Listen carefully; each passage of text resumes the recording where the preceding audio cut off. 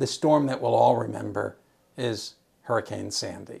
People ran out of gas. There was no gas for generators. People were standing in line 4, 5 hours, 6 hours at a gas station. When the gas stations ran out of gas, they had no power. They couldn't get supplies in. But what we have never experienced in New Jersey is those kind of record tides. The tides were so incredible that they eclipsed previous records, in some cases by 40%. Really, all in all, I think the storm was just unbelievable. Like, just the magnitude of devastation was unbelievable. Well, we first started seeing the potential of a big storm coming on the weekend of the 20th and the 21st. And then we saw the European model started showing a pretty large storm coming up the eastern seaboard and impacting the northeast U.S. By the 25th, we started gaining much more confidence on the track of Hurricane Sandy and that it would actually come up the eastern seaboard and impact the northeast U.S. There were much less models actually taking it out to sea. So this is when we started outlining to our clients what the potential impacts could be. That being major coastal flooding, wind gusts over 50 miles per hour, also heavy rains and potential inland flooding. The Friday before the storm, we began sending out some storm alerts to our New Jersey-based clients.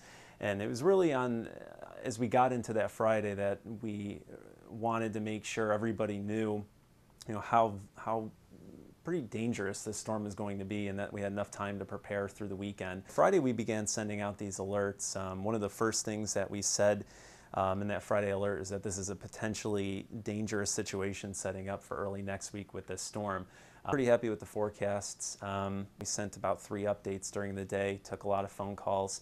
The coastal flooding, we mentioned the high tides and that the first one was likely to be major flooding, and then the second one, depending on the track, was historic. I think the little bit of questions that we were having is exactly where the landfall was going to take place.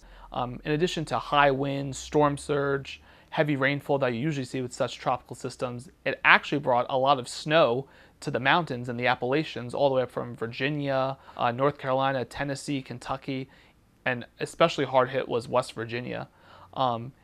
It's actually amazing that about 36 inches of snow fell in some parts of West Virginia, which is over 3 feet.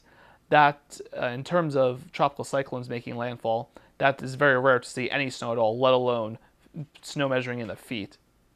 The one thing I'll never really forget about Sandy, outside of the destruction and how many bad things happened, was some of the odd requests that we got and odd questions. And they were coming from all over. A lot of our clients were asking questions that weren't not necessarily even meteorologically related. More than a couple people, for instance, asked us at what speed windows start to break just by themselves without other objects getting thrown into them. And as degreed meteorologists, we really didn't know. So we reached out to some people in the engineering and architecture realms that better answered our questions so that we could help our clients. Other things and other requests, because this wasn't just a New Jersey thing. This was regional, national, and even international.